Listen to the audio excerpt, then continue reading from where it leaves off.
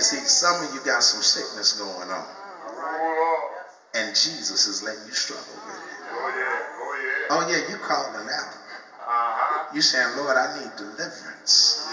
But sometimes he wants you to struggle with that and endure for a little while before he releases you and lifts you up. Because he recognizes that sometimes he'll find more glory, and God will get more glory when he allows you to begin to go through the full course of your struggle. Because then when he finally lifts you out of it, you'll recognize that you got out of it not by your own power, but by his power. Y'all understand that? You see, if he always came to your rescue when you wanted him, then a lot of times you would begin to think it was your own power. But all he wants you to do is get you to the point where you trust in him, where you lean and depend on him.